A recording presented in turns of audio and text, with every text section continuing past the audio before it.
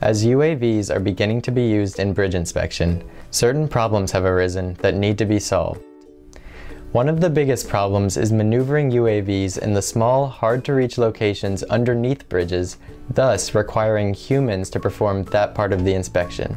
Our mission is to develop an autonomous bridge inspection UAV by April 2016 that will inspect bridges for defects in hard-to-reach locations and transmit images back to the ground station.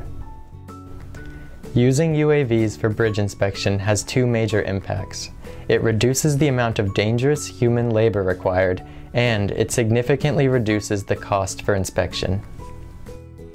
To achieve this mission, we use a small lightweight quadcopter equipped with a HD camera, proximity sensors, and wireless communication to communicate with an Android device on the ground station. The UAV will maneuver itself around the bridge by sensing its environment using proximity sensors and computer vision. An Arduino microcontroller will be used as an interface for communicating data between the proximity sensors and Android device. The UAV and Android device will use a Wi-Fi network established by the UAV to communicate images of the bridge structures to be reviewed by the pre-inspectors at the ground station.